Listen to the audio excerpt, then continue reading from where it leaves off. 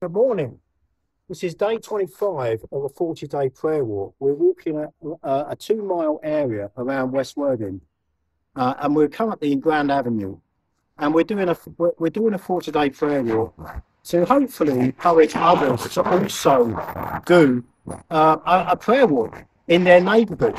Anyone can do it, and because it's about coming out into your community to advance the gospel, to be salt and light. So that's what we're doing. We're hoping to inspire others to also walk around their area, to prayer walk their area, their neighbourhood. So we are handing the torch over to you, and we hope that you will take the torch or the baton and run with it. And isn't that great how you can come and join us in the prayer walking around the Towering area? We start at 8 a.m. at the hub, at the Ports Community Hub in 123 Towering Road. And we spend an hour praying together, walking 2 miles together and praying over our community.